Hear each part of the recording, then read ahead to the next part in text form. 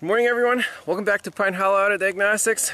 It's Thursday morning, April 8th, and we're heading west. First stop is going to be near Cleveland, Ohio.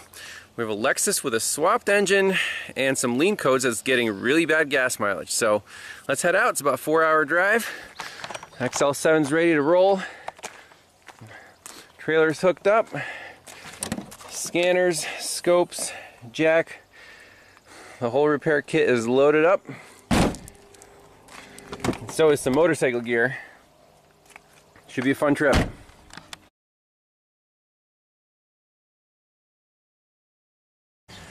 Alright, first stop on the Indiana road trip.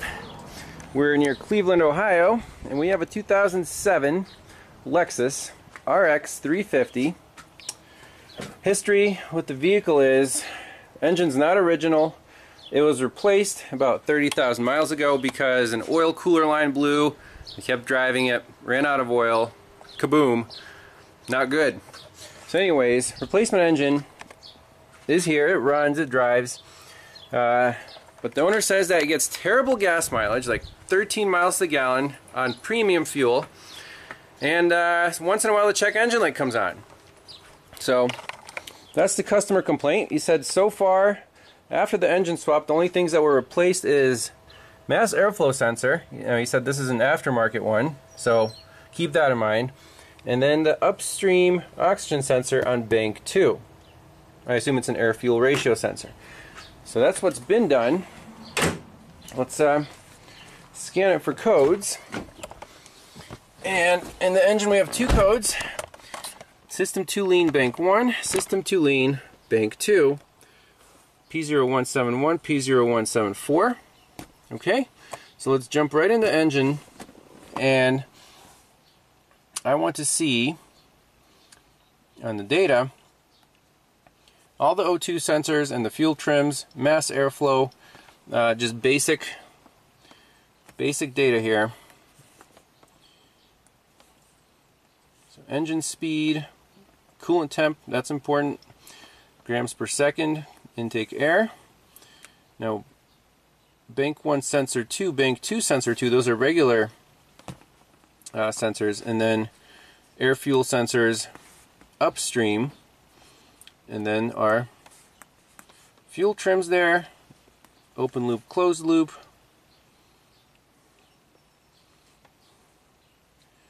I think that should be good enough for now.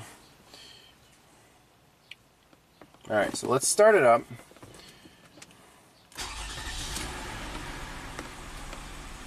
See, the long-term fuel trims are at 20% right now. So that's the memory.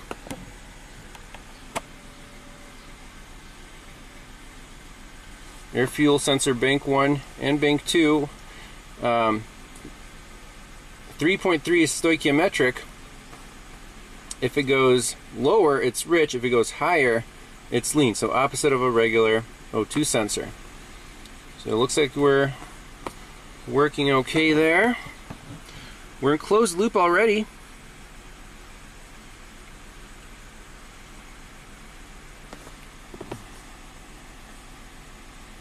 Let's graph the downstream O2 sensors.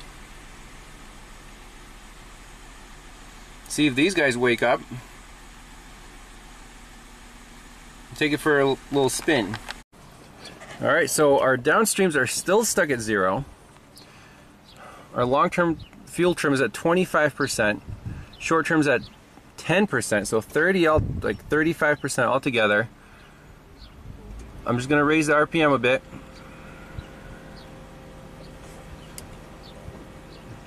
So you can see this car is trying to wake up these downstream sensors. They are completely unresponsive. And when you rev it up, it's really sluggish to rev up.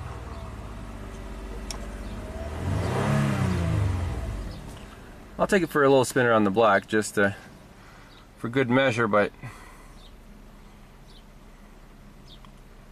there's something wrong with our downstream sensors. And on Toyota, the downstream sensors are also a key part in the fuel trim strategy. You might think they're just there to monitor the cats. That's not the case. They need to be working. Alrighty, so car is running actually just fine. The downstream sensors did wake up. That's just part of the strategy. If there's something wrong with the sensors, like if there was no signal, the car would set a code. So what's wrong with this thing? Why are the long-term fuel trims right now at 32%? Crazy. We're at stoichiometric for sure, but look at that mass airflow grams per second reading. We're only at 2.5 grams per second. That's not good. This is supposed to be, you know, a 3.5 liter engine at idle should be about 3.5 grams per second, rule of thumb. So our mass airflow sensor is reading way low all the time, because if you look at the long-term fuel trims here, they're always about from 20 to 30. Now we're at 35. So across the board, it's reading really low. And if you look at the mass airflow sensor, I'm going to raise the RPMs up a little bit.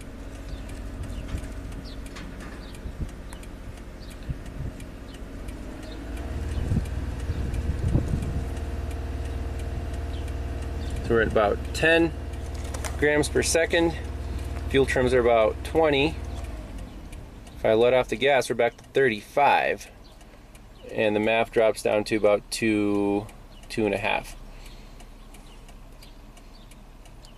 So you might say, could there be a vacuum leak? Yes, we can check for a vacuum leak, but considering it's an aftermarket mass airflow sensor, that's what, you know, that's what it needs. And I asked the owner, do you have the old one? He's like, no. I've never seen a Toyota mass airflow sensor go bad. Sometimes they get a little dirty, but you can clean them easily. We can pop it out, see what, you know, what it looks like, but otherwise this car is running just fine. The one thing that we could check under the hood is the purge solenoid. It's right here.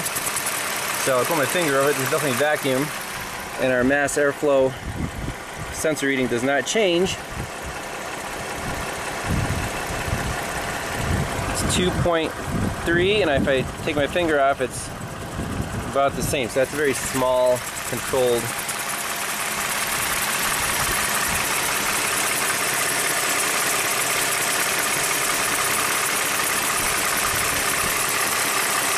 leak.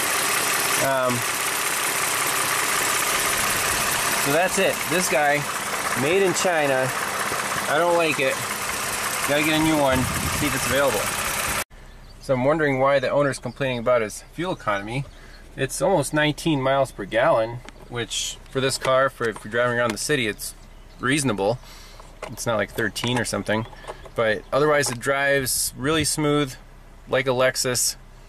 Just sets a check engine light for these lean codes because the mass airflow sensor is underreporting. Simple as that. The owner will get an OEM sensor, pop it in, it's guaranteed, and then if it works, then we're good to go. So on to the next one.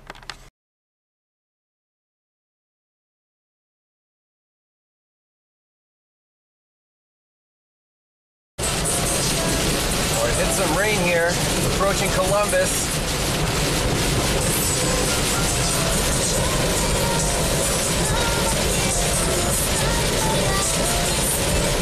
Fuel economy is less than 20 miles per gallon. There's a massive headwind, so XL7 is, you know, it's doing fine, but look at some gas.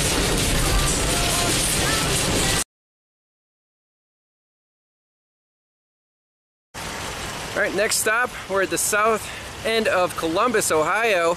We got a Volvo S60 Turbo, exactly like the silver one that we saw with the busted PCV valve. This one has 240,000 miles on it. Almost 240,000 miles. And it runs like crap. The owner said that the other shop couldn't even start it. The battery was dead. And it's definitely misfiring. Quick and dirty cylinder drop test. Yep, number 1's good. Number 5 is good. No spark there. No spark there. No spark there. So there you go. 3 coils are dead on this car. I don't know how that's possible. But the compression is good, surprisingly. And they just got new spark plugs. So I'd say replace all the ignition coils with a name brand. That'll fix this car. Amazing, because sometimes Volvos are not that expensive to repair. That's it for this one. Moving on to the next one.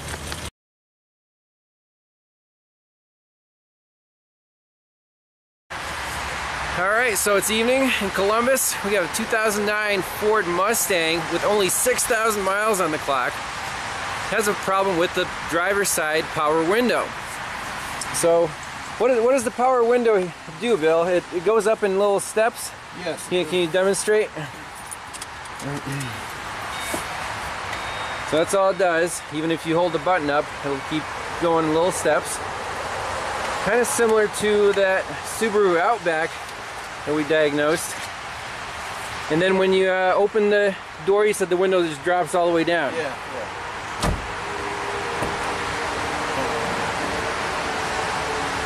So it's supposed to go up on its own here.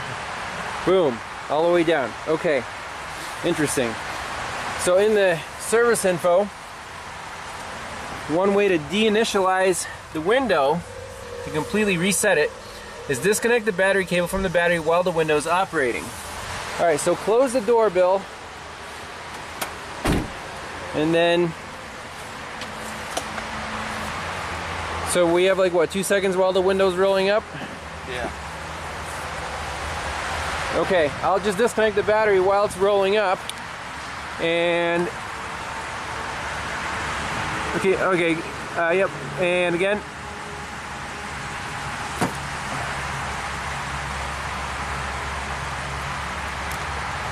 Try to roll it up. Okay.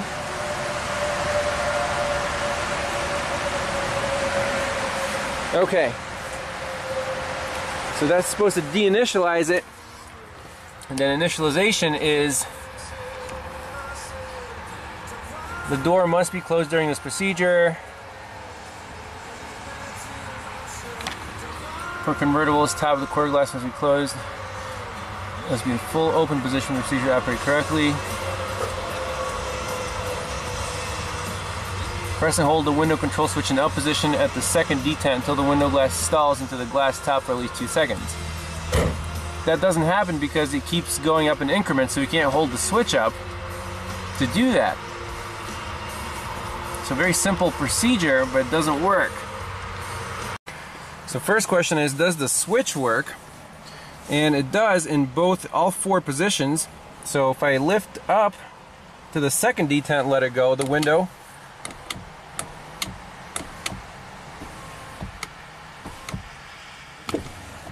does that. So all the way down, it starts going down automatically, but only goes down for, 1 or 2 inches. Now coming up, this is manual mode. Auto mode,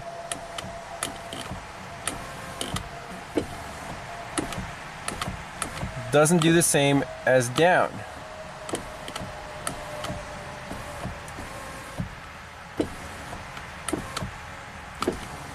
Okay, so there's a chance that there's something wrong with the switch and it doesn't see the second detent and you can't initialize this window. So we need to actually pull this off and see what the switches are doing, the button in all 4 positions. Okay, so let's take a close look at this diagram. Here's our master window adjust switch. This is the one for the driver's window.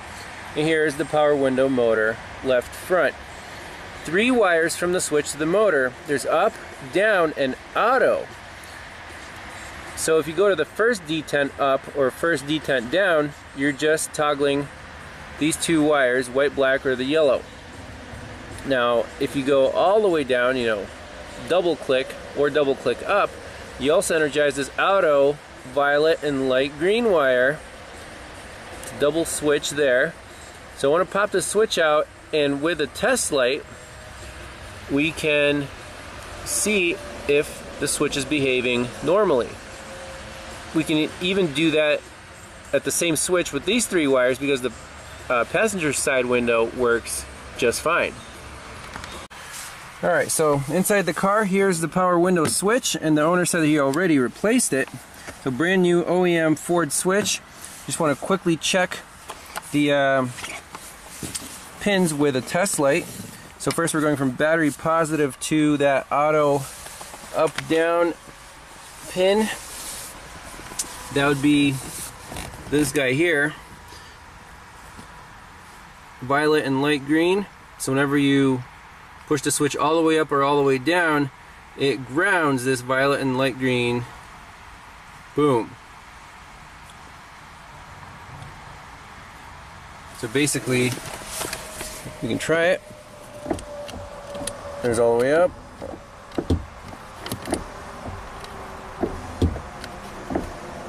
If you keep holding the switch, it'll keep the light lit. Okay. And I checked the other 2, so from you know, test light to ground, the up and the down, everything works. So final call here is the power window motor, because that is the only thing that has any logic of where this window is. And we know that this wiring integrity is good to the interior lights. It says short drop, because the window goes all the way down when you open the door. So that's good. And to be 120% sure, we could take the door panel off and check each one of these pins, but at this point I say put a new window motor in it, and well, if that doesn't fix it, I'll have to give the customer a refund, but that's my call on this.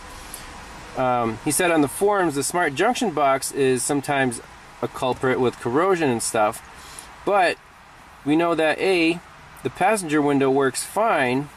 So, and the only thing that ties the actual window motor to the junction box are these 2 wires, and that's just the accessory delay relay power and a constant power to power up this little module inside the motor.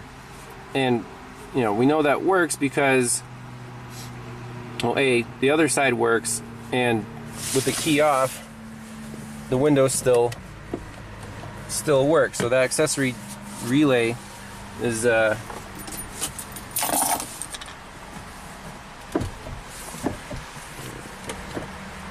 functional. So that wire is definitely good. So that's it, and owner will replace the motor and tell me if it works. So here's the actual voltage on the auto up or the auto down, the auto wire. And whenever you push the switch all the way up or all the way down, that should drop to 0. So it's 11.5 all the way up, stays at 0, let it go, 11.5. So we know wiring integrity from the motor to the switch is good. That's good, that's good. The motor moves, so that's good. It knows when you open the door, that's fine. It's definitely grounded since the motor works, that's fine. So the only 2 variables left here are the 2 power wires coming from the smart junction box. But again, those shouldn't really have anything to do with the logic in here. That's it. Needs a new power window motor.